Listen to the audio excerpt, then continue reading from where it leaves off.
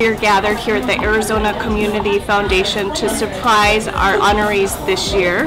We're surrounded with family, friends, and colleagues. Each one of the honorees thinks that they're here at the Arizona Community Foundation to pitch for funding for projects that they're passionate about. The reality is that they're going to be surprised when they learn that they're this year's honorees for Valley Leadership's Man and Woman of the Year Luncheon.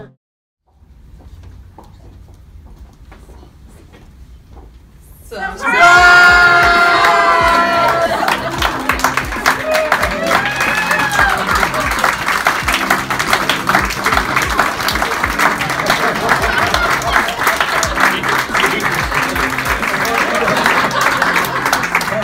about 2.5 years ago, I was co-opted and was in a room, and I handed a bouquet of flowers, as you saw occur here, to Tom Ambrose. And I remember that his jaw for days was stretched just on his chest, and so mine is similarly stretched today. I'm just shocked, amazed, and more than delighted. I don't get surprised easily, and I get emotional even less frequently.